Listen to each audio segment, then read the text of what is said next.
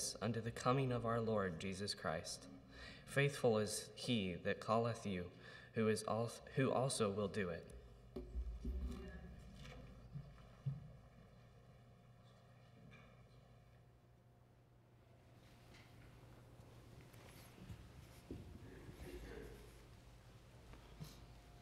Well, I want to welcome Paul Volk here to our church service today. Where do you live?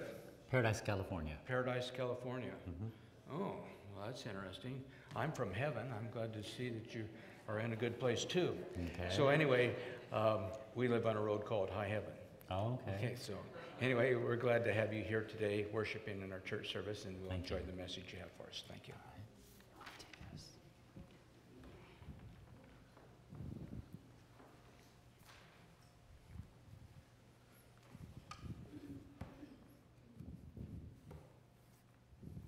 Well, it's nice to be back here in Oregon. It's been a while since I've been here. I always like the Northwest. A world-famous theologian was about to retire from the seminary where he taught for many years. Pastors, evangelists, students from all over the world gathered together to bid a fond farewell to this much beloved professor. Banqueting hall was packed, and as he approached the rostrum, notepads were taken out, tape recorders were readied, and he said these words, "Jesus loves me, this I know, for the Bible tells me so." And he sat down. That was it, his farewell address. I like that. Say it with me. Jesus loves me, this I know, for the Bible tells me so. Do you believe that? Yes. Oh, I'm not convinced. Do you believe that? Yes. Oh, that's better. This morning I'm going to share with you God's testimony, because this sermon really is all about God and what he did for a man like me. To give you a little bit of my background, my father is a Roman Catholic. My mother was a Methodist Sunday school teacher. My brother is an elder in the Mormon church, and I went to Baptist Bible school. So I had a lot of churchianity as I was growing up, but I really didn't know Jesus Christ as my Lord and Savior. Now, you and I have two critical needs in this lifetime, and depending upon how well and how often these two needs are met, it will determine our quality of life while we're here on this earth. Those two needs are, first, to receive love, and second, to give love. And it is through Jesus Christ that we receive more love than we ever thought existed, and then because of that, we become capable of giving more love than we ever thought possible. That's good news. Now, the Lord knocks at the door of our heart many times. Have you noticed that? He brings people into your life. He puts you into situations to draw you closer to him. And I know he did that to me several times. One incident I remember in particular, I was heading for college from Alaska, where I grew up, to Washington State. Back in the 60s, they didn't have assigned seating on the jet. And when you got on the plane, you could sit wherever you wanted. So I would always wait to be one of the last to get on the plane, because when I would get on, I would look for a young lady sitting by herself. And that evening I got on the plane, and to the back, next to the window, there was a young lady sitting by herself. So I followed back, and I asked her if anybody was sitting next to her, and she said no. And I said, "Do you mind if I join you on this flight?" And she said, "Of course, go ahead, sit down." And so we began our 3.5-hour flight from Anchorage to Seattle. The plane barely got into the air, and she started sharing with me about her love for God. And I thought, oh great, I have a Jesus freak. 3.5 hours. Well, that's okay. But as we began to land into Seattle, she said, "Paul, there's a couple of things I need to share with you before we part company, because I may never see you again." I said, "Okay." "First of all, I am scared to death to witness, but I made God a promise that if he would bring somebody directly into my path, I would share my faith. And when I got on this jet this evening, I sat down beside this window, bowed my head and prayed, 'Father in heaven, if there's somebody on this flight this evening that needs to know the saving blood of Jesus and the power of the cross at Calvary. And before I finished that prayer, a voice interrupted. I looked up, and it was you. So you and I have a divine appointment this evening. I said, okay. She said, secondly, I believe one day you're going to become a Christian.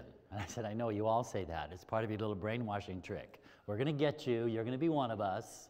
She said, no, I can tell by the goals that you have, the excitement that you have. The only way you will fulfill these is when you become a Christian. I said, okay. And Paul, the day you become a Christian, you're going to have one regret. I said, one? I could tell you a dozen right now. I can't go here, I can't smoke this, I can't drink this, I can't do that. She said, no, no, no, there's only one thing you're going to regret. And I said, well, lay it on me. I'll tell if you're right or wrong. Paul, the one thing that you're going to regret when you finally become a Christian is that you didn't do it sooner. And you know, she was absolutely right. The only thing I ever regretted was I wasted the first 23 years of my life destroying not only myself, but everyone around me. You see, I was involved in a very pathetic little game. Some of you may know this game. Some of you may have played it. I call it the Love Me game. And it goes something like this. Hi, my name is Paul, and I want to have lots of friends. So I'll smoke what you smoke. I'll drink what you drink. I'll eat what you eat. Just love me. Be my friend. I want to have lots of friends. I'll wear what you wear.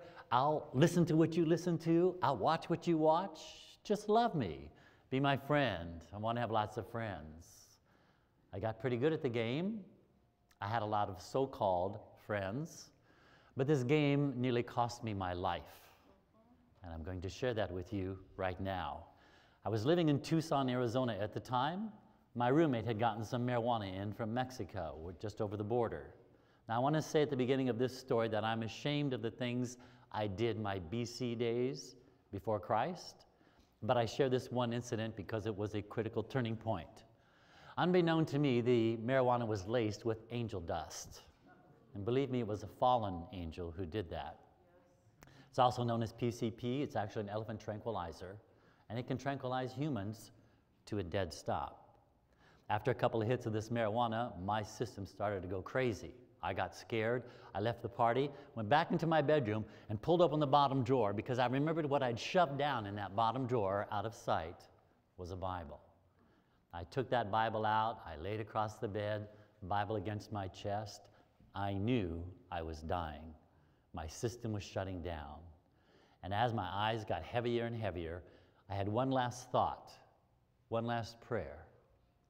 God, if you're real, if there really is a God, if there really is a heaven, then let me live to see the morning sun. But if there's no God, no angels, no heaven, all this is a fairy tale, then I'll just die tonight and it won't make any difference. But if by chance you're real and you let me live to see that morning sun, I promise to find you. Amen. My eyes got heavier and heavier and they finally closed, but was for me the very last time. I was unconscious for hours. And then I awoke.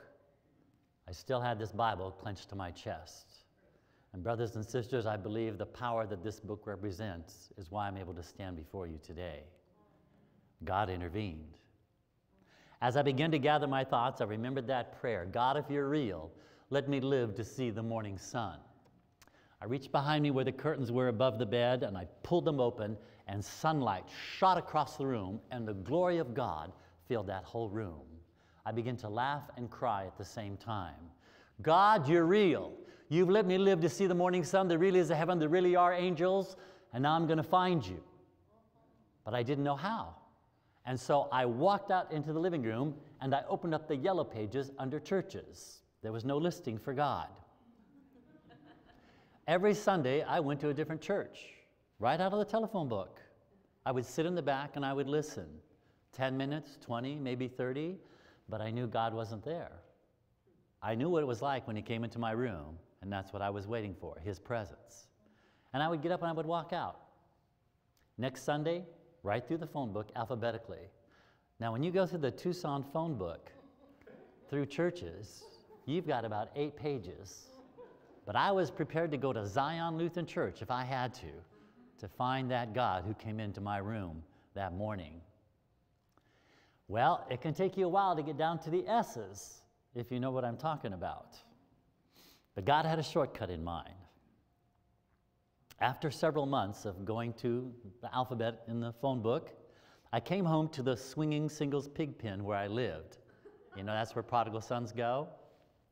I was a life insurance agent at the time. I had much more money than a young man my age should have had.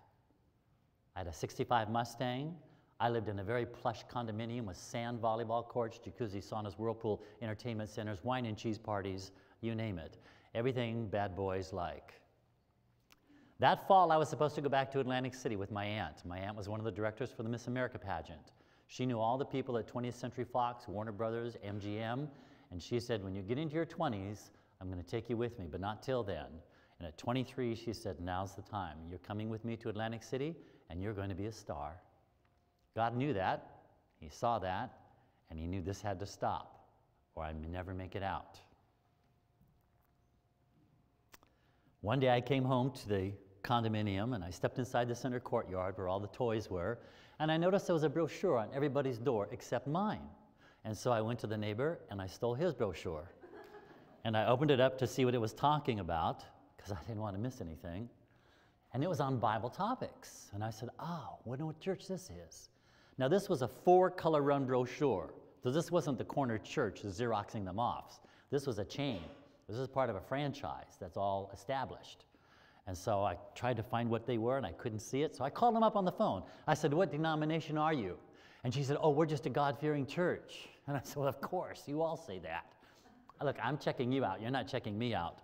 I want to know what denomination you are. Why don't you just come one night to the crusade? If you don't like it, you never have to come back again. Are you Jehovah's Witnesses? No, I'll come.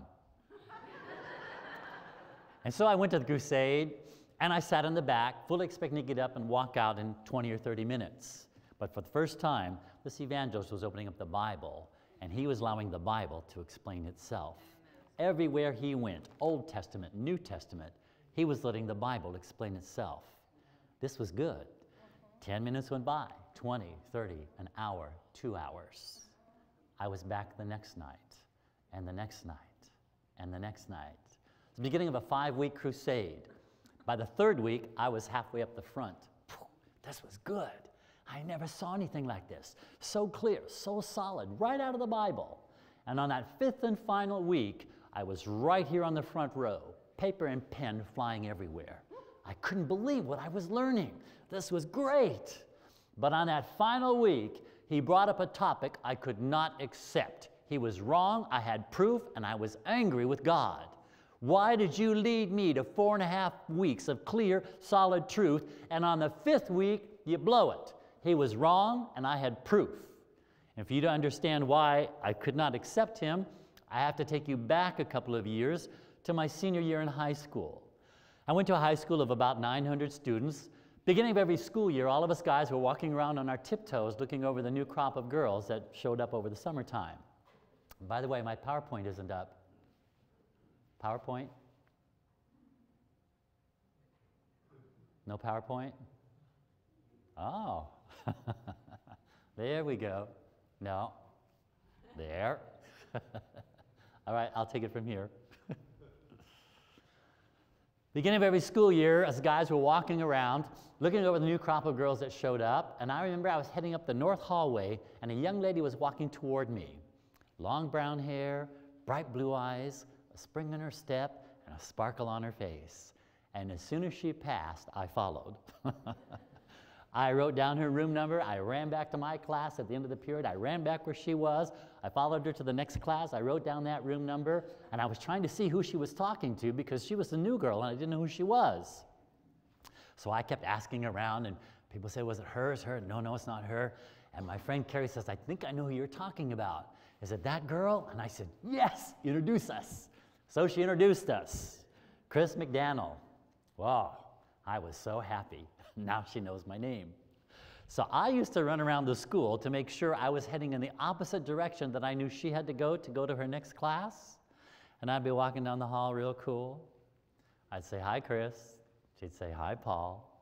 And my heart would pound. Woo, she knows my name. Well, a few weeks went by. Now, I'm a very shy person by nature. I am. God gives me holy boldness when I'm in his business, but other than that, I'm a very shy person. You'll hear more about that in the seminar. Well, I built up my courage after several weeks, and I asked her out for a date. And she said, no. I said, that's okay, she knows my name. A few more weeks went by, I built up my courage again, and I asked her out a second time. And she said, you know the feeling. A few more weeks went by, I couldn't help myself. I asked her out a third time, and she said, no. Strike three, you're out. But a few days later, the girl who introduced us said, hey, I hear you've been asking that Chris McDaniel girl out. I said, oh man, don't tell anybody. I'm so embarrassed, I got the picture. She doesn't want to go out with me. You know what you're doing wrong? What do you mean? Well, you keep asking her for that coming weekend. And I said, well, yeah. This girl is booked. Every guy on campus is asking her out. She's new from California. I said, really? Yes, you need to ask her out something farther ahead where she still has an opening. And I says, no, I can't ask her out again. That's too embarrassing. Ask her out one more time, but farther ahead. Are you sure? We girls talk. So I ran home and I pulled out my calendar. I picked something 1 month away, November 11. Next day I go to school and I saw Chris and I said, hey Chris, there's this big event going on over at West High on November 11th, and I thought maybe if you weren't busy, we could go out. And she said, yes.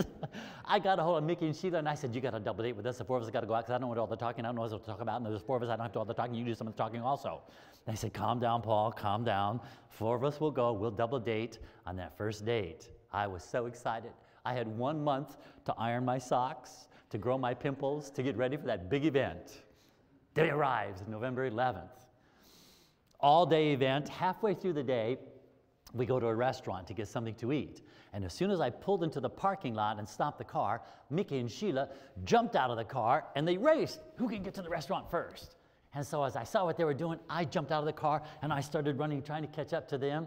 And I looked back and Chris was still coming. So I said, come on, Chris, hurry up. And she started running as fast as she could. I held out my hand. She slipped her little hand into mine. And my feet did not touch the ground the rest of the day. It was my senior year. She was 2 years behind me as a sophomore. And yes, we did go to the prom together. Well, graduation time, we decided we would keep a long-distance relationship. I was going to go away to college. She was going to be a junior, and she said, you know, next year I'm a junior. Do you mind if I try out for cheerleading? Well, sure, why not? Well, some guys don't want their girlfriends to be cheerleaders because they're jealous or insecure or possessive. I said, no, go ahead, try out. I mean, really, what were her chances? 900 students. We only have 6 varsity cheerleaders. So she tried out, and she made the squad. She became one of our 6 varsity cheerleaders. Well, I was happy for her. I went off to college, came back at Christmas. We spent the holidays together. I'd go back to college, come back for the summer. We'd spend the summer together. She was now a senior, and she was preparing for graduation. She'd already been accepted full scholarship at a private university, very intelligent. And she said, is it okay if I can try out for cheerleading again this year? I said, sure, go ahead. Well, this time she not only made the squad, she became the captain, our head varsity cheerleader. And every year we would always send our head cheerleader to a camp in California where thousands of cheerleaders come in from all over the country to order their new uniforms and to learn their flips and their jumps and their yells. And so she was our captain. She went to camp, and there she was learning everything.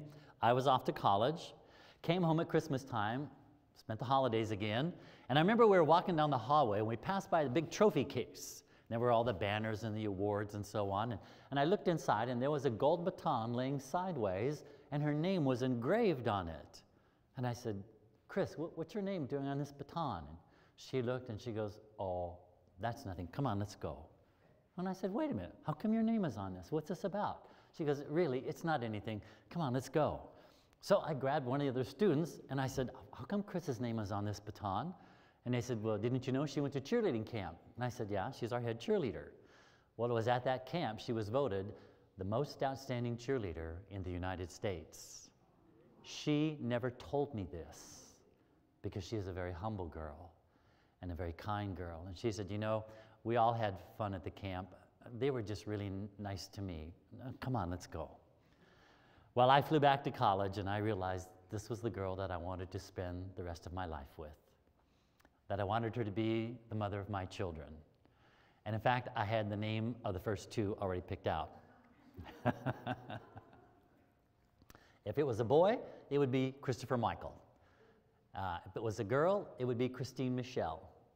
The next boy would be named Robert James, and she can name all of the rest.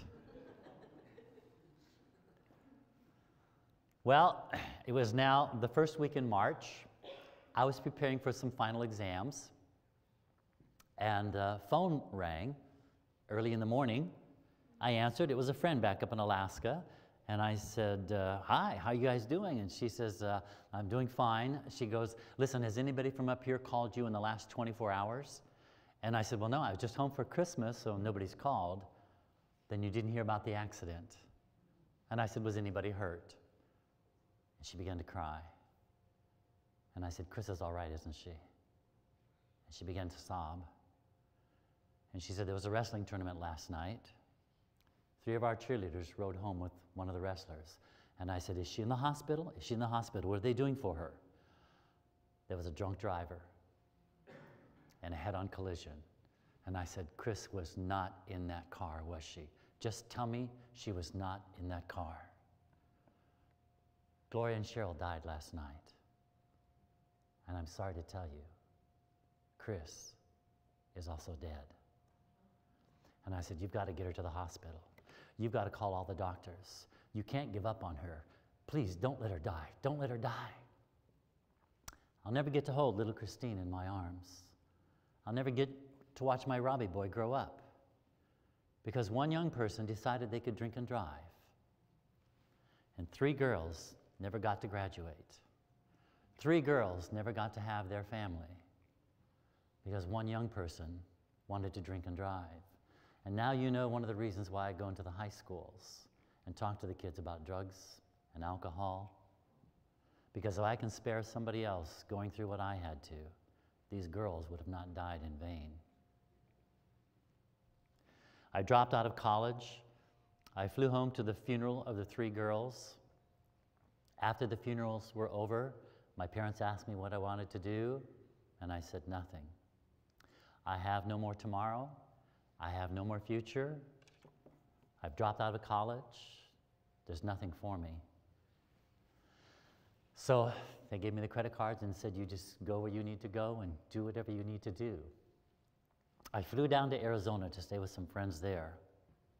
I was there for about 2 weeks, and I was suddenly awakened in the middle of the night.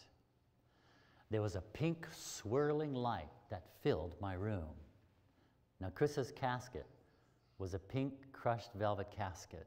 That same pink color was now swirling around my room. And I sat up in bed, and I thought maybe it was a car backing up, you know, the red tail lights. There was nothing out there. This light was inside my room. And then over in the corner, a round white ball of light suddenly appeared. And this time I rubbed my eyes to look again.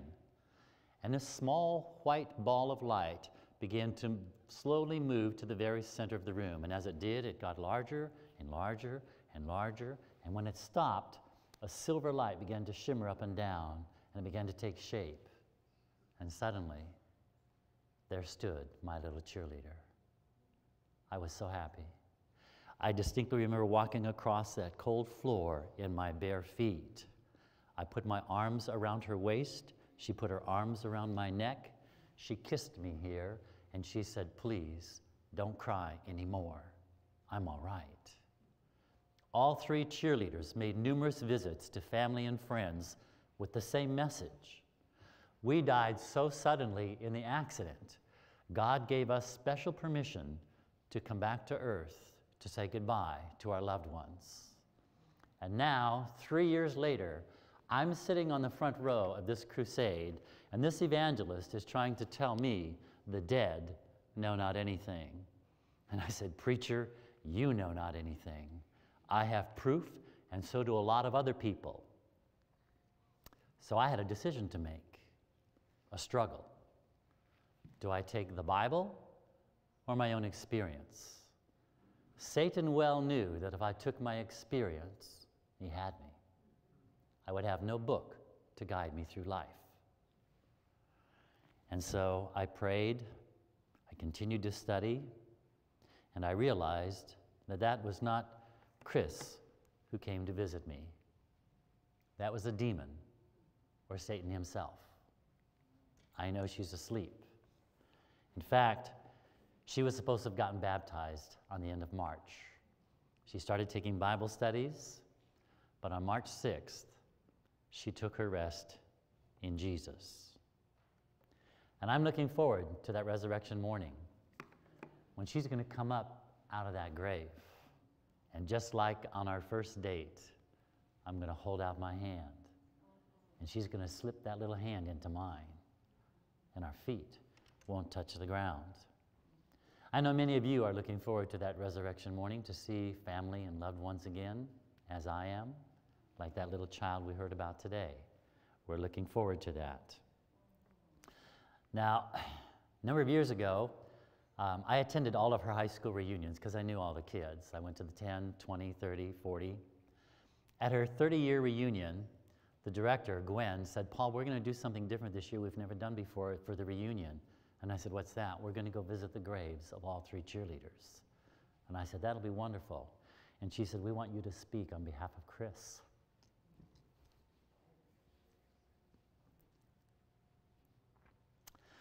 I said, "I don't know if I can do that." She said, "Yes, you can. Some of our classmates still aren't saved, and we need to give them the gospel message. I want you to do that."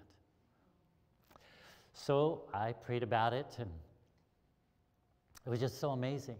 I mean, here we are, 30 years later, her classmates standing around her grave. And I told them, she's asleep right now, but you know, she's looking forward not to the 20-year reunion, the 30, the 40, the 50. She's looking forward to that reunion, that every single one of you will be there in the kingdom of heaven. And there's nothing Chris and I would want more than to have that great reunion for the class of 1970 of East Anchorage High School, to be in full attendance at that. So I had the opportunity to still speak for her, even though she's resting in Jesus. And I know that reunion day is going to be amazing and wonderful. Well, as a new Seventh-day Adventist Christian, I received the most important document that I possess. Of all the awards and recognitions I've received from man, this is the most important document of my life, my baptismal certificate. I believe a copy of this was placed at the throne of God by my guardian angel on my baptismal day. On the back of this are 13 vows, 13 promises that I made to God. And by the power of His Holy Spirit, He's continuing to work these out every day of my life. Now, I haven't arrived, but I'm on my way. I'll get back to this a little later. Well, as a new Seventh-day Adventist Christian, my family had a lot of questions. Why another church in our house? And why Seventh-day Adventist? It's a good question. It's a fair question. One that I might ask some of you this morning. Why are you a Seventh-day Adventist? I have 2 reasons. Number 1, it has given me the clearest picture of God according to the Scripture that I've ever seen. If you have a clearer picture of God according to the Bible, you have my undivided attention. I want to know God. The second reason why I'm a Seventh-day Adventist Christian is because it has brought the power of the Holy Spirit into my life to be the Christian man that God wants me to be. If you can help me have more of this Holy Spirit in my life, I'm listening. I want to be God's man in these last days. Well, I said, Lord, this message looks pretty good. It looks pretty solid, but I really don't know these people very well, and maybe they do something weird once in a while. I found out you did, but that was beside the point. I said, Lord, I read that Gideon gave you a test just to confirm things for him, so it's my turn. I'm going to give you a test. Before I run around and start telling everybody and find out it was a mistake, I'm going to test you on this. And here's the test. I'm going to share this with 4 people. Now, obviously, God put on my heart which 4 to do, and it was my grandparents and 2 sisters I grew up with, Carrie and Kelly. It wasn't my mother, it wasn't my brother, nobody else, just my grandparents And these two sisters, obviously God knew their hearts, and he knew that it was time. I said, I'm going to share this with these four. If this is not the truth, if this is not a clear picture of you, don't let them accept it. And I'll keep searching. Because I'm not looking for a church. I'm looking for a relationship with God. A church will never save you. You know that, don't you? So I said, if this is true, I want them to all be baptized within 1 year. You know what happened within 1 year, don't you? All four were baptized. And I said, wow, Lord, that's pretty good, 4 out of 4. But I did notice Gideon tested you twice. So I want one more. And I promise no more after that one. And here's the second test. I want you to send to me somebody from another church, another denomination, and tell me that I know Jesus as a Seventh-day Adventist. Would you do that? Well, he did it several times, but I'm just going to share this one. I was up in Anchorage working at Nordstrom for the Christmas rush. It pays very well. You get 1% of what you sell. So I was working for Nordstrom for the Christmas rush, and I was no longer a cigarette smoker. I was a brand new Adventist, just a little over a year old, and so I really didn't like cigarette smoke. So whenever a customer would come in puffing away, it was back when you could smoke in the stores, I would ask them to put on the ashtray while I waited on them, and then I'd slide the ashtray down the counter, and then I'd come back and I'd wait on them. Well, this lady came in puffing away, and I said, would you mind putting your cigarette on the ashtray while I waited on you? And she says, no. As soon as she did, I dutifully slid the ashtray and the cigarette far away. I'd come back, and she said, cigarette smoke must bother you. I said, yes, I understand it'll kill you. She laughed. She says, I take it you don't smoke. And I says, no, but I used to do a lot of silly things. I used to smoke cigarettes. I used to eat dead animals. I used to take drugs. I used to stay up all night in nightclubs. But my whole life has changed. She said, really? I said, yep, I don't drink anything that bubbles. I said, I don't eat anything that moves or crosses anywhere. I said, I get to bed at midnight, which for me was good back then. God takes us a step at a time, doesn't he? Yes. So midnight, that was early. So she said, do you mind if I ask you a personal question? No, go ahead. She said, are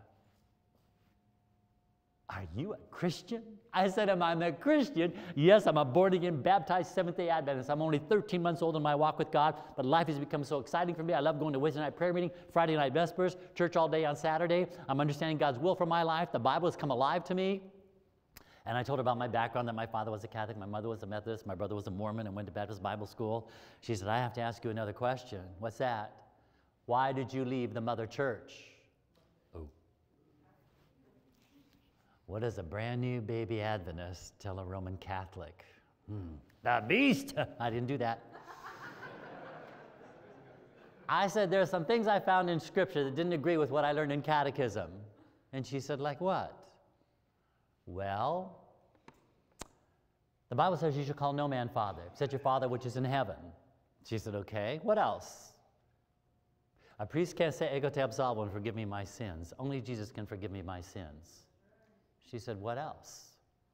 Well, I shared with her for another half hour. And she said, Paul, you have been so open and honest with me. It's my turn now to share with you. And I said, okay. Turns out she was visiting her sister for the Christmas holidays. She was from Europe, Italy, Vatican City. Paul, I am the most powerful woman in all of Roman Catholicism. I serve on the National Council of Judaica at the Vatican, and I teach the Roman Catholic priests at the Gregorian Pontifical University. And I want to tell you something. You know God. The wisdom you have shared with me in this past hour is far beyond your young years to have acquired. You have had an encounter with the Almighty. I would love to take you back to the Vatican with me. I said, oh, wait, I'm a Protestant. And she says, no, I would like my priests to meet you. I want them to see what it looks like when someone has actually had an encounter with the Almighty God. Paul, you have found a very precious truth. Don't ever leave that. I can tell by your boldness and your excitement that God is going to put you on the front line, and you have an exciting life ahead of you. Little did I know how prophetic her statement was. You see, according to my frequent flyer with Delta Airlines and Continental and American, I have already traveled 500,000 miles, and I'm not finished. She said, Paul, back at the Vatican, I call none of the Monsignors Father. I call them by their first name only. And when I kneel down at night, I too ask Jesus to forgive me of my sins, because you're right. The priest does not have that authority. And I said, I don't understand. She said, listen carefully.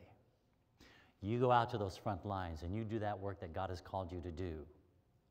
I'm going to have to work quietly behind the scenes for now, but I believe I can do more for the kingdom of God working quietly behind the scenes.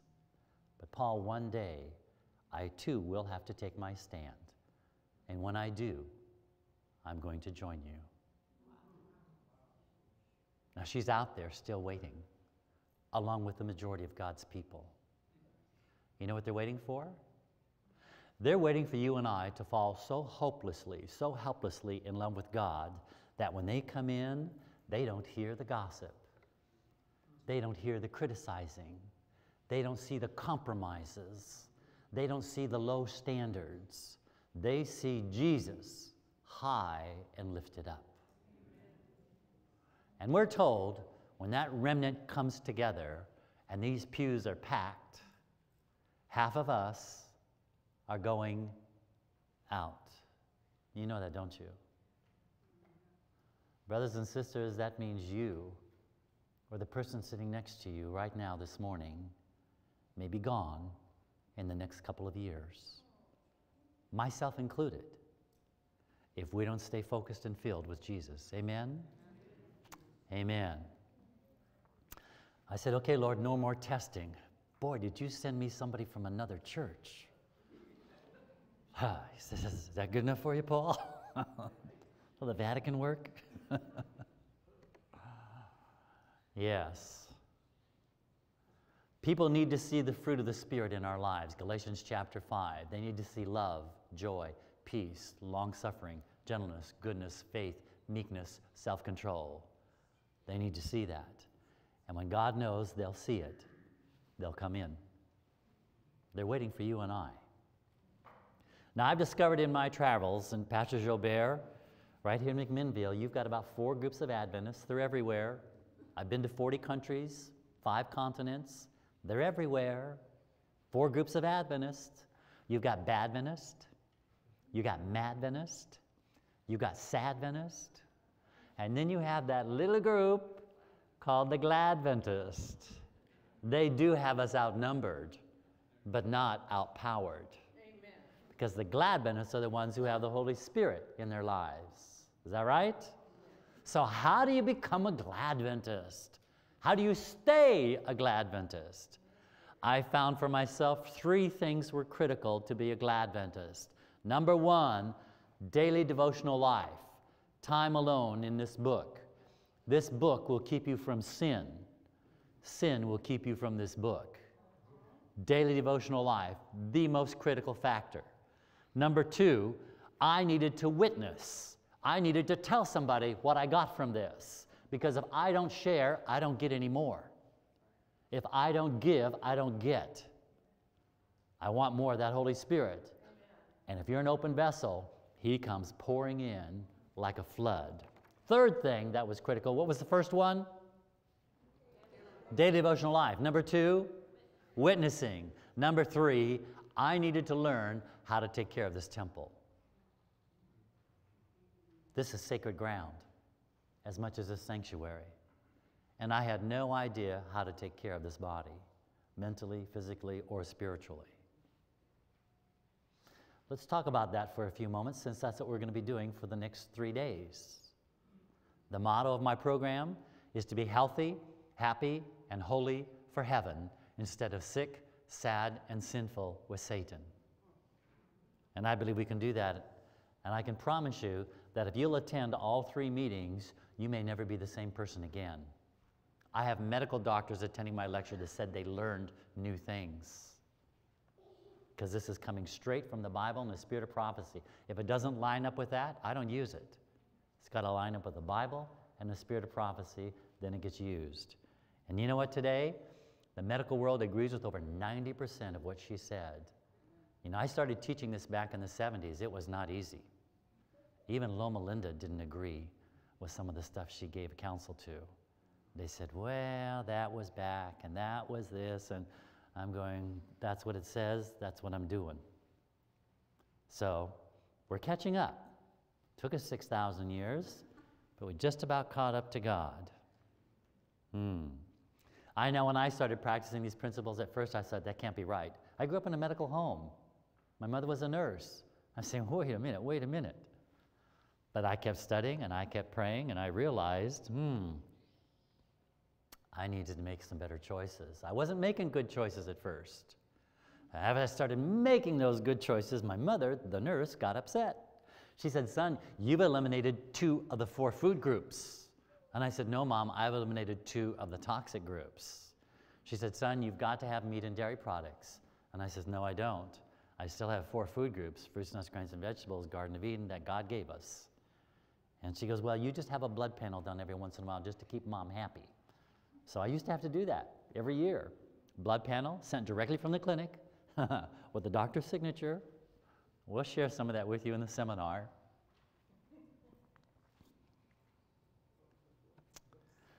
After about 10 years of being a vegan, you guys know what a vegan is? We have these antennae that come out at 2 in the morning. Yeah. I don't eat anything that goes to the bathroom. If it's got a face, if it's got a mama, I don't want it. If I have to chase it, I let it go. I never met an apple, carrot, or potato I couldn't get a hold of. So after about 10 years of being a vegan, I was invited to England to speak at Oxford, Cambridge, and the University of London. When I got there, Enton Hall Medical Center found out about me. Now, Enton Hall is where the royalty of Europe go. Kings, queens, dukes, duchesses. It's run by Seventh-day Adventists. Very famous. And when they found out I was a vegan and I had arrived, they rang me on the telly. And they said, Mr. Volk, is that true? You've been a vegan for 10 years? And I said, yes. Oh, good, we'd like you to come down for some testing. And I said, why? They said, because we'd never had a 10-year vegan, and we want to find out what you're on about.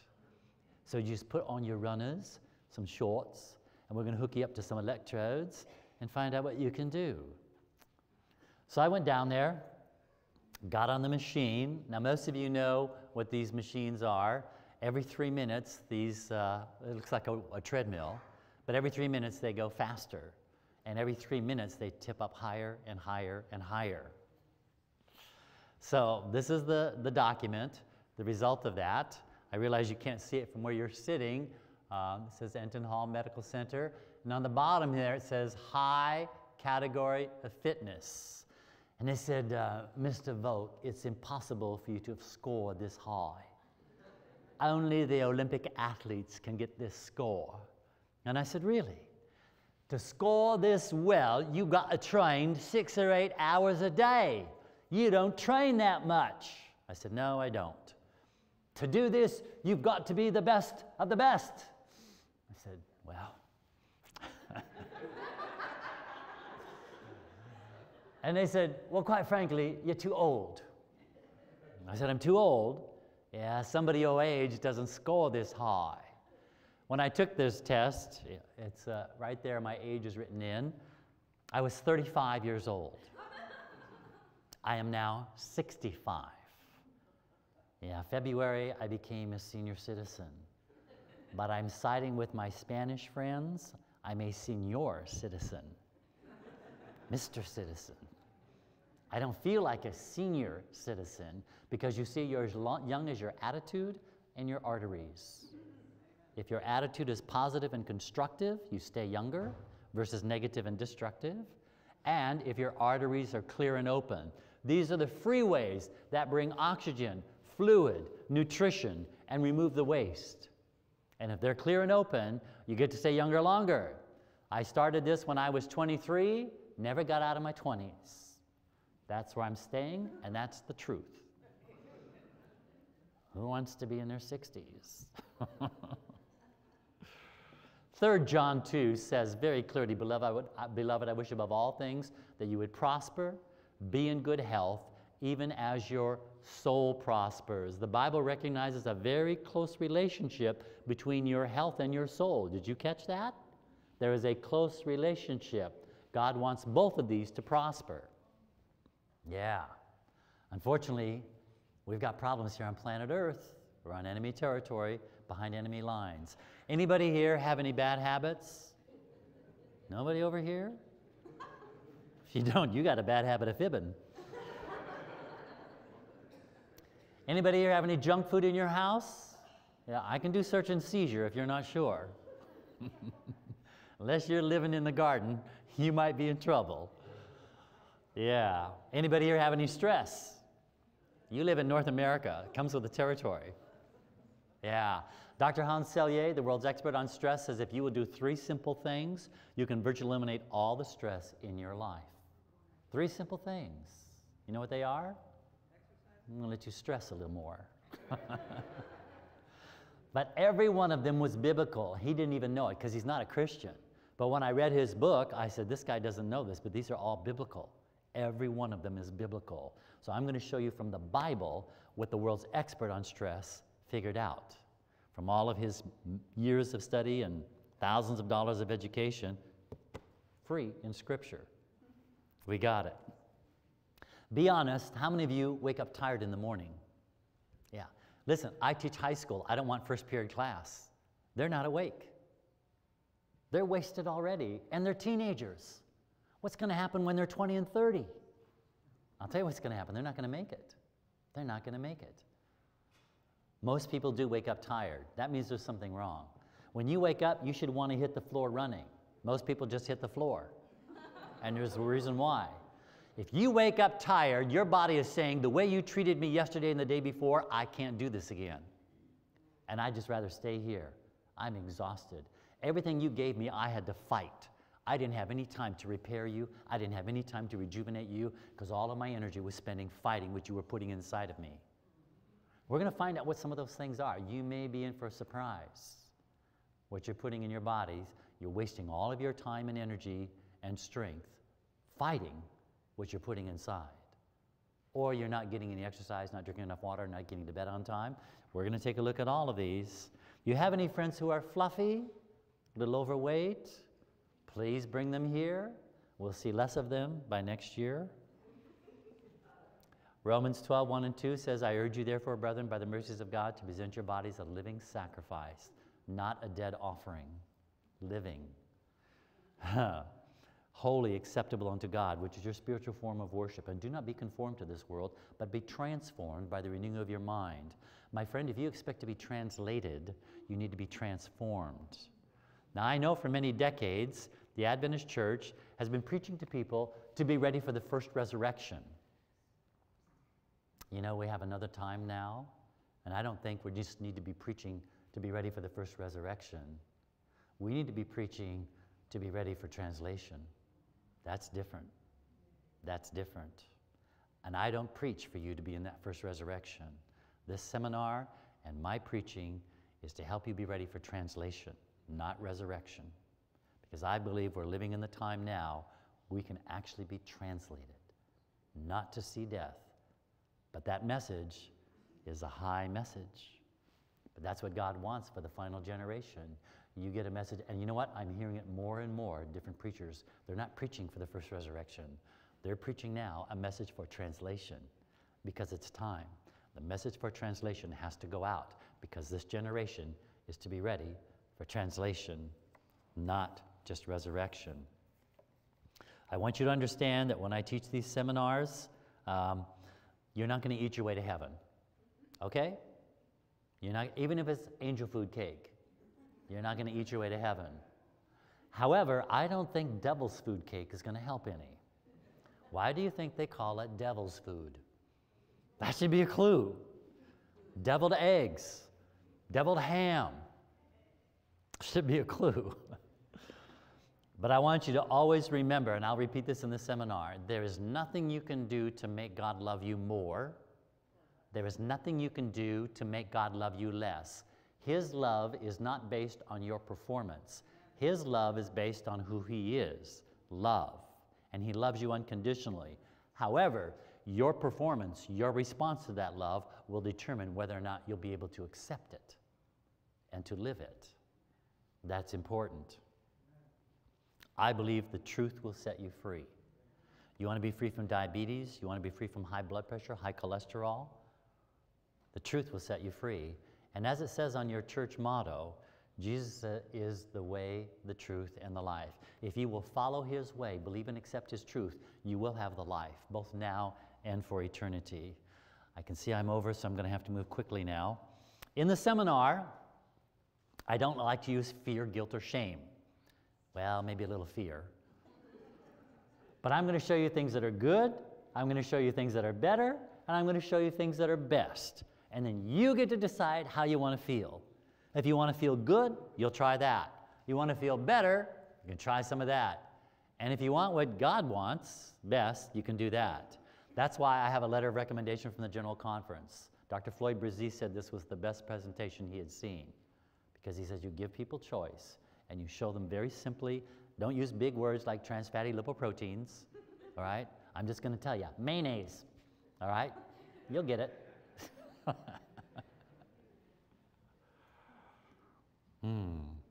Now, unfortunately, in my family, we had way too much junk food in our house. Part of the problem was my dad's profession. My dad was a cake decorator. He's actually a very famous cake decorator. He decorated cakes for 4 American presidents. Here are 2 of his presidential cakes. On the top was President Eisenhower. That's my father, decorating John F. Kennedy. He also did President Truman and Johnson. Every 5 years in Germany, they have what's called the World Culinary Olympics, where the best chefs, ice carvers, cake decorators come to Germany to compete. And one year, my father won the gold medal right there, recognizing him as the #1 cake decorator in the world. In 1976, when America celebrated her 200th birthday, the state of California commissioned my father to make the biggest birthday cake in the world for America's 200th birthday. And this 35,000-pound cake was what my dad made for the bicentennial. This cake was not in our house. Because had it been, my brother and I would have tried to eat it. That's where we got our bad eating habits. After graduation, when we were in high school, my brother was a football player. Whoops, going ahead of myself. When we were in high school, my brother was a football player. But after graduation, he wasn't on the track anymore. He wasn't working out. Now, I did not play football. I was chasing the cheerleaders. I don't want 12 sweaty guys chasing me. I stayed with the cheerleaders. That was much more pleasant. His senior year, he was named All-State Tackle, #1 tackle football player in the state of Alaska. If you were on the opposite team of my brother and he was coming at you, you better lay down and stay down, or you're going to go down. Didn't mess with him. But graduation, no more workouts, no more track, no more glory. So why bother? But he kept eating the way he'd learned to eat as a teenager. You see, for some reason, when we turn 21, we don't click off the teenage button and become an adult. These teenagers continue to eat that food they learned to eat, which is one of the other reasons why I go into the high schools. In fact, Michelle Obama has asked us health educators to go clear down to 3rd grade. That's where it's starting. But the problem is we need to talk to the ones who are buying the groceries, and it's not the 3rd graders. So we have a problem. So a number of years ago, I got a photograph of my brother and his wife, and each of them weigh over 600 pounds. About 8 years ago, she died of a massive heart attack. She will never see another sunset. She will never smell another rose. She will never hear my brother say those words, "I love you," because what she chose for pleasure destroyed her. I don't want you to make those choices. And for the next 3 days, we can help you stop making those choices. Proverbs 13:17 says, "A faithful ambassador brings healing." I want to be that faithful ambassador to you. I want to bring healing into your life, mentally, physically, and spiritually. It's so important. Now, I told you the devotional life was the key factor, okay? Because without God in your life, you're going to have a difficult time practicing good health principles. You'll make New Year's resolutions every year, And they're usually done by Valentine's Day. We break them, and then they break us. I believe the devotional life is so important, it's actually one of the 10 Commandments. That's how important it is. And God, being a God of order, would make number 1 the most important. And what does number 1 say? Thou shalt have no other gods before me. If I get up in the morning, you'd rather watch Good Morning America instead of Good Morning Jesus, what may be my God? Could be that TV set. If I would rather read the bad news in the newspaper instead of the good news in the Bible, what may be my God? Could be that newspaper. Now, I'm not saying there's necessarily anything wrong with television and newspaper. I see them myself sometimes. But if it prevents me from spending time with God, there is something wrong. I have broken that first commandment, haven't I? And you know what you're going to discover, as I did? Every time you break that first commandment, the next 9 will come crashing down on you all day long. That's why God made the first commandment first. Because if you would keep that, have no other gods before Him, make Him first in your life, you have now given Him permission and authority to carry you through the next 9 commandments. But if you break that first commandment, the next 9 will break you. Keep that first commandment. It will pray for you. When your Pastor Gilbert and I made the appointment to have this seminar here, as soon as I book a church, I begin to pray for them. So I've been praying for you guys for some time now, and I get to see you. First time. Here you are. I've been praying for you all this time, and now you're here. I didn't know anybody in this church. First time here, and I'm so grateful that we have this divine appointment together. Now, the reason that I'm here in McMinnville is because of these vows that I made to God. That's right. Specifically, number 9. Number 9 of my vows states, I believe in the soon coming of Jesus as the blessed hope, and it is my settled determination to prepare to meet Him in peace, as well as to help others to get ready for that glorious appearing.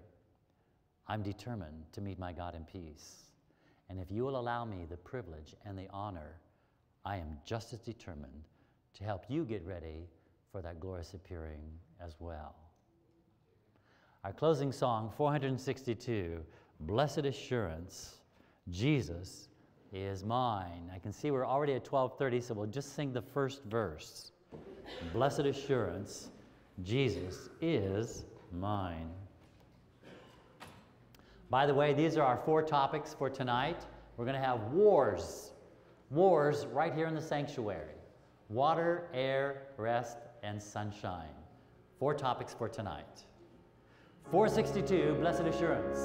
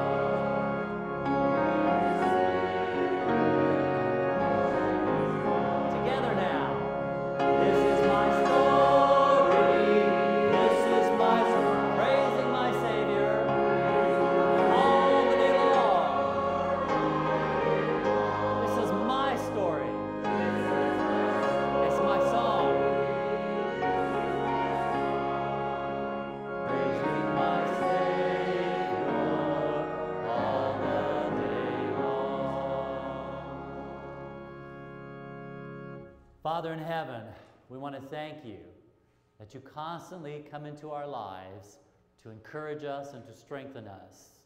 And Lord, this weekend, we have the opportunity to learn more how to be healthy, happy, and holy for heaven. We thank you for this in Jesus' name. Amen and amen.